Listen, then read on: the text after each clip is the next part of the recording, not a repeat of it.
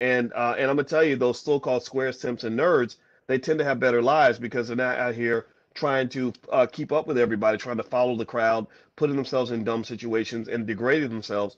So I would, I get it.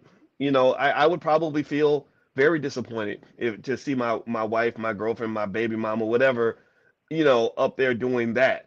But it's like, look, if you sign up for that world, that's the world you're in. If you sign up for that life, that's the life you're in.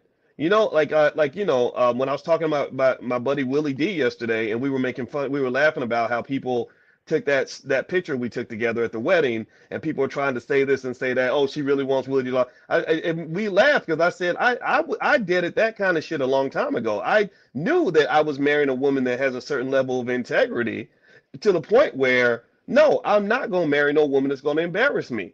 And this is a message for all the young men out there. You have to be smart about who you choose to align yourself with. Kiki Palmer is gorgeous. Kiki Palmer is talented. Kiki Palmer is intelligent. My wife is gorgeous. My wife is talented.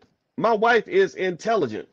But my wife is not going to be on stage with Usher, booty cheeks alive, booty cheeks on red alert, trying to snuggle up with some guy in that kind of way.